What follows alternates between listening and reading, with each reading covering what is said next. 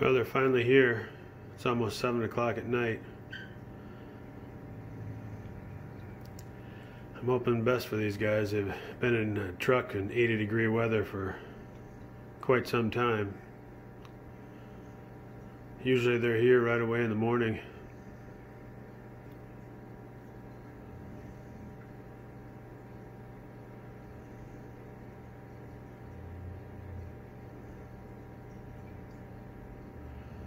I don't know if he's looking for the box or what the heck. I haven't seen him.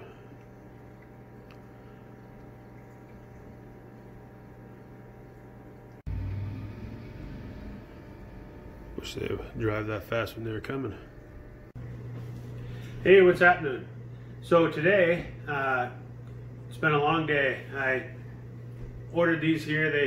They shipped them out yesterday. We're looking at, well, it's going on about 7:30 at night.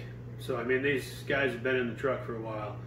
I don't want to prolong this any longer than I have to. I want to see what they look like inside there. They've been in there for, well, been well over a day since they left. We had a little warmer weather here today than I think they were expecting. I don't know. I don't know what they packed them in. We're going to get into that. These come from Orchard Reef Corals. I've said many times on my other videos when you see my unboxing, this is one of my favorite places to get corals from. I really, to be honest with you, they have a pretty good selection, but their prices are so low that they're usually sold out. So it's good and bad. I mean, you can get some good corals and you can get them at a fair price and get them shipped right to your door, just like I'm doing here, but you got to be watching that site. I'm going to put a link down below for their site so you can check them out. Like I always say, you know, I'm not being paid by them. It's just a company that I really enjoy getting corals from, just because of the price. Like this right here, what I ordered is a 10-pack of zoas, $99, shipping included. The ad said that they were going to all be, all 10 would be different styles. We'll find out when we open it up. But, you know, can you go wrong? Free shipping, 10 zoas. I don't know. I don't know where else you're going to make that deal. Yeah, so we'll get into this here. I'll get, well, actually, you know what? I got a knife right here. We can get right after it. So let's just take a look and see what we got in this box.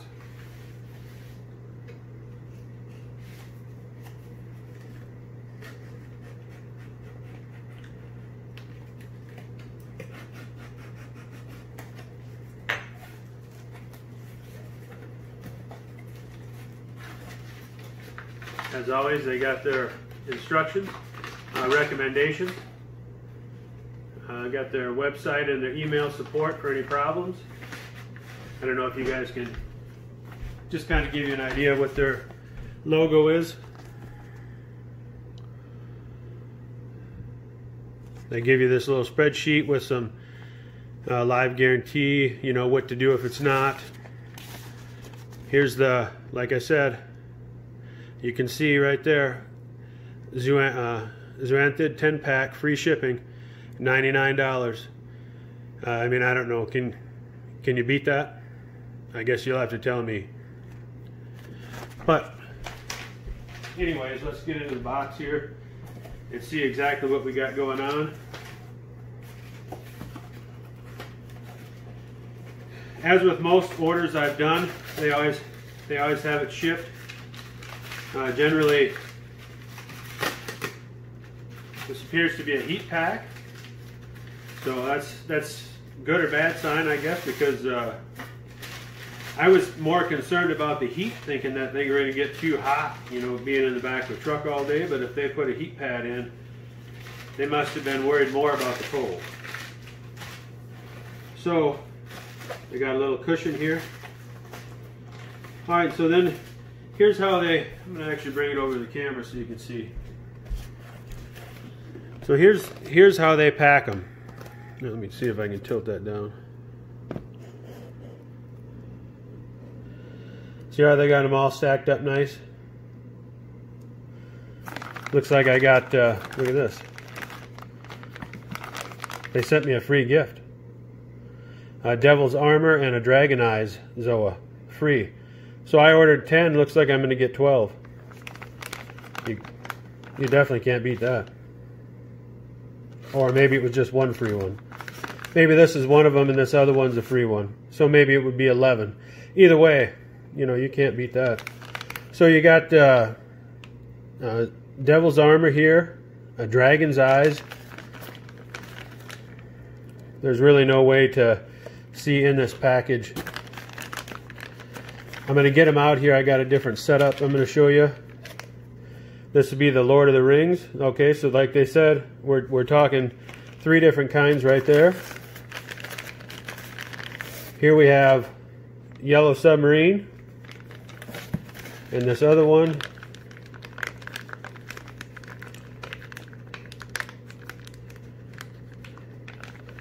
You know what? I'm going to have to open it up to read it. It's all... I think it says Ocean Greens. Ocean Greens. So they're different. Then we have Cat's Eyes. Peaches.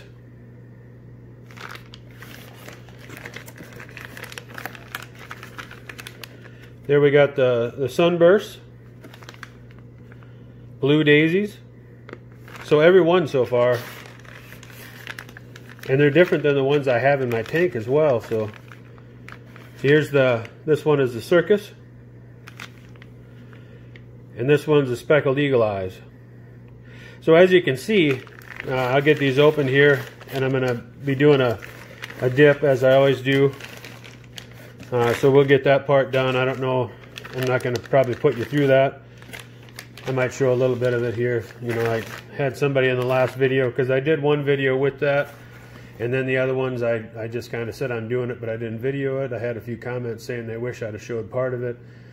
So I might show you the process here. Otherwise, let me get into that.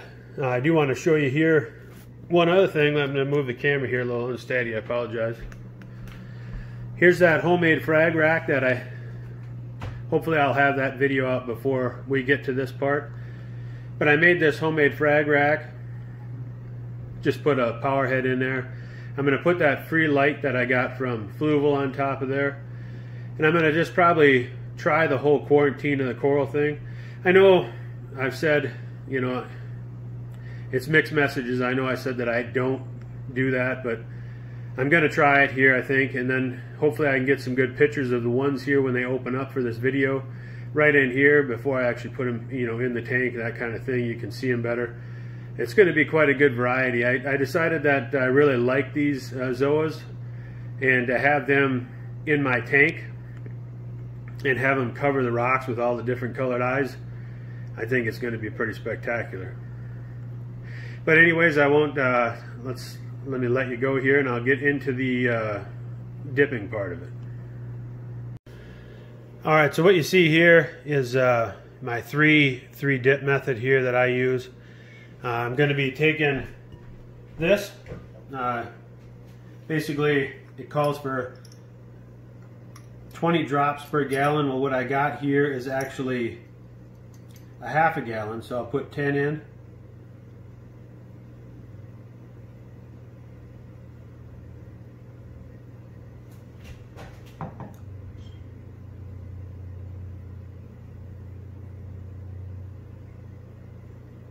One extra. I did 11 drops. Okay, so that's where I'm going to be dipping them in. This is my first rinse.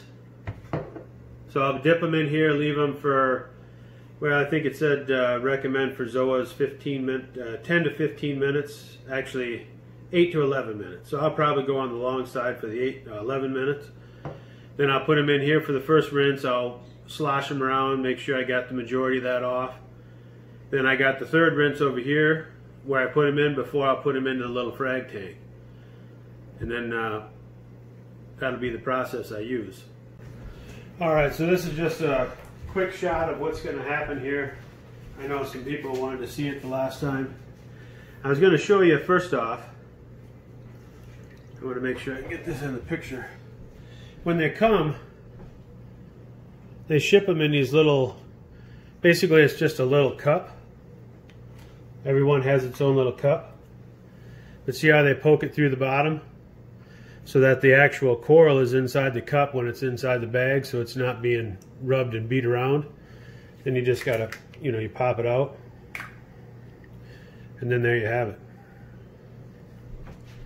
I just put them over here for in the clean side. This is actually not clean water. This is the water that come in. The corals actually came in this water. I'm going to dump this out, but I want to have them in here all at the same time. So I wanted to, get you so you could see that. All right, so I had to adjust the camera a little bit there, make sure that my head wasn't cut off. I have a bad habit of that. I do apologize if that's what's happening. Let me get this out of the way. So basically, like I said, this is the wastewater. I'm going to put these all right in here. Now, I would recommend, actually, when handling any corals, to wear gloves. But specifically, I would recommend it when you're handling zoas. Just because not all of them, I don't believe. I might be wrong on that. But the majority of them are toxic. And so we don't want, you don't want that to... This is a circus. Circus didn't like being on the plug. There's another chunk here. I had to just spot glue him back on. He fell off the plug. But now I'm just going to set the timer for 11 minutes.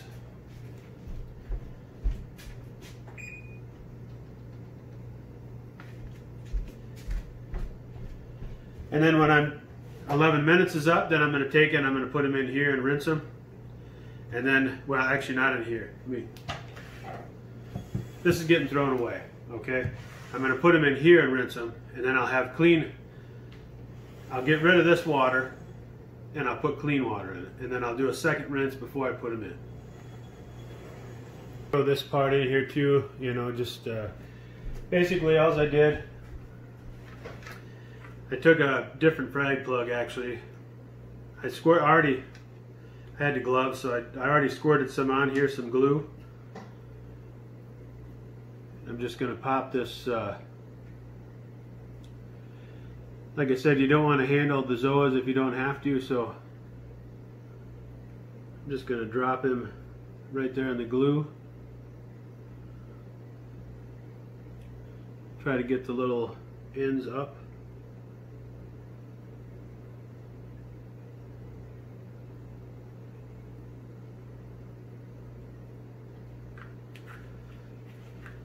There.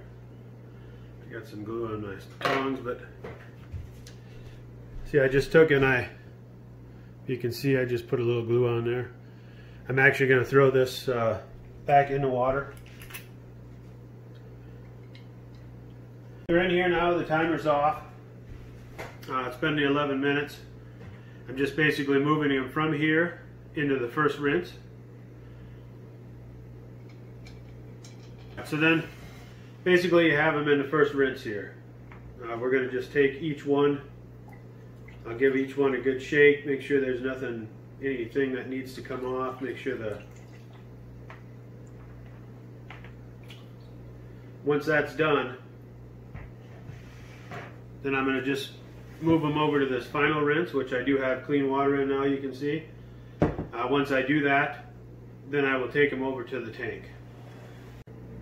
Just thought I'd throw this in there. You can see this is the water that I did the coral dip in.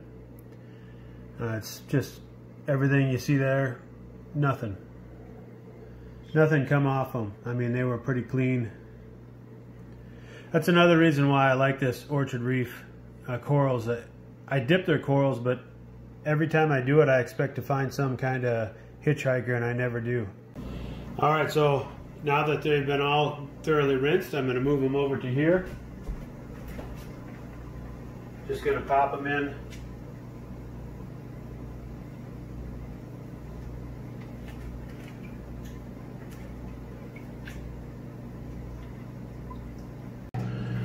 All right, so here's the zoas the next morning. Just turned the lights on. Not all of them are open yet. I'm going to leave them here for a little bit. Hopefully they all open today. When I come home, I'll get another picture. Hopefully they get a little color to them. All right, so here's one of them. I'm just going to kind of give you a quick run of each one here. It's close and up close here while they're open. That's one of the reasons why I had this little frag tank. You know, that would be give you kind of a size. They really look nice.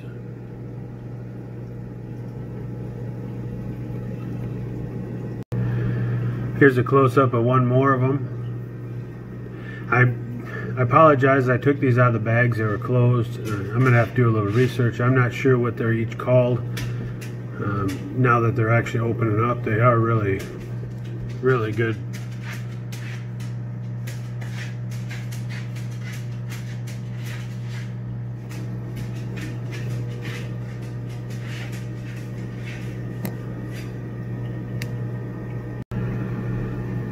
Here's another one. I'm gonna have to get better at this whole name thing. These zoas got some crazy names. I guess I just always like the look of them, but I'm not good at naming them.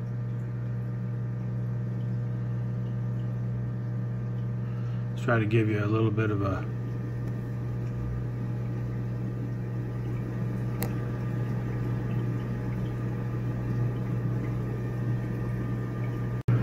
So here's another one. I'm just going to kind of make a little bit of each one of them for you.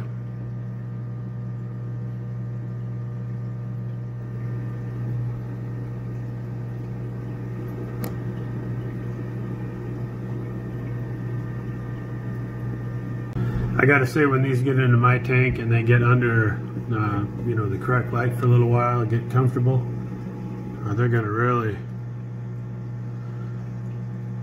pop. I think what I like best about zoas is their wide range of color and their fast growth. I do really believe these are probably the easiest corals you can get your hands on, and cheapest here if you get them from here. I mean, this is what you get for $100. It's not. This one I do know the name just because this is the one I glued on, and you can see the glue mess I got on there. Hopefully they can recover from that. Looks like there's a couple of polyps that will. This is the circus.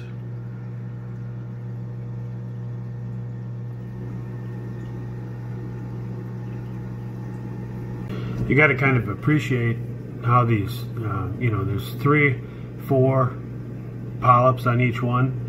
They look pretty spectacular, really. I mean, for what they're, you know, fragged on here.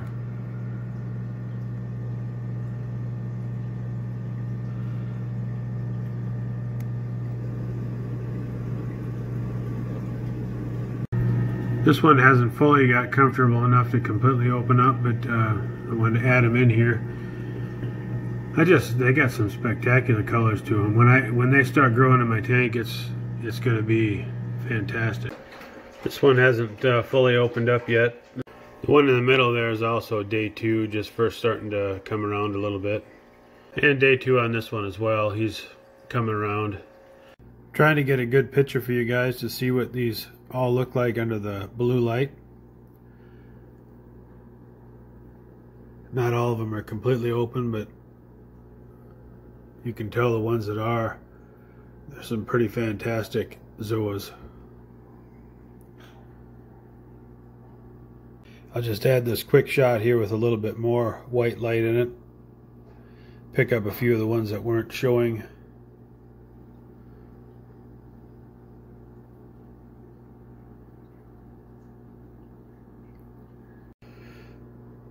I'm going to try to get a little bit of different angles, different distances.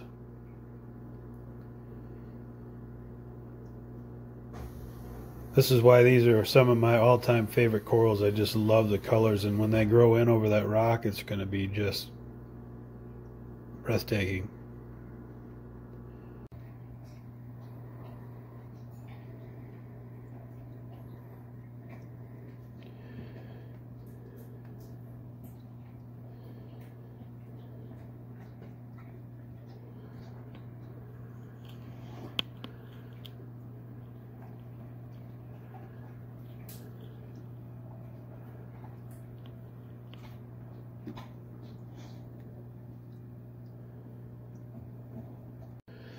All right, so here's a close-up.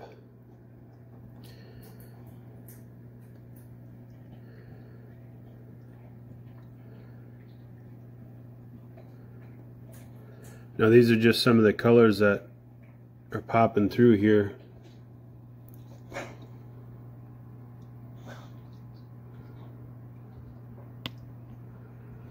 Unfortunately, that one's closed. I wish it was open. It's really a nice one.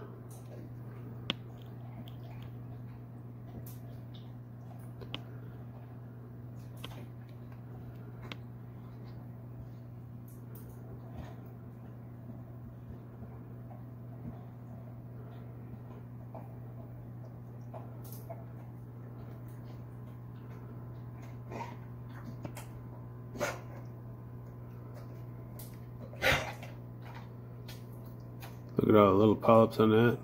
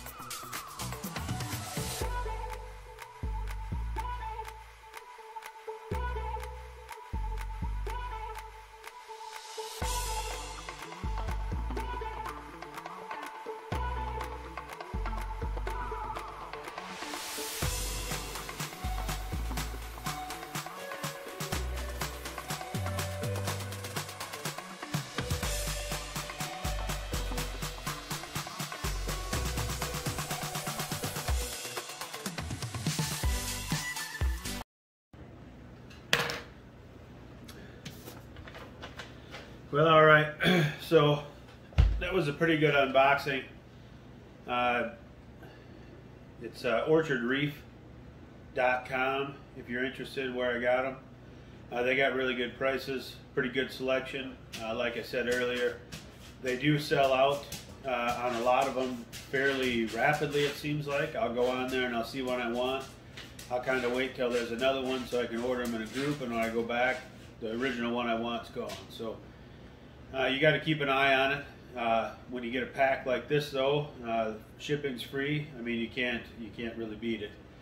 I hope you guys enjoyed the video. I tried to get some better pictures, you know, of the corals, so you could actually see what I'm doing in the tank.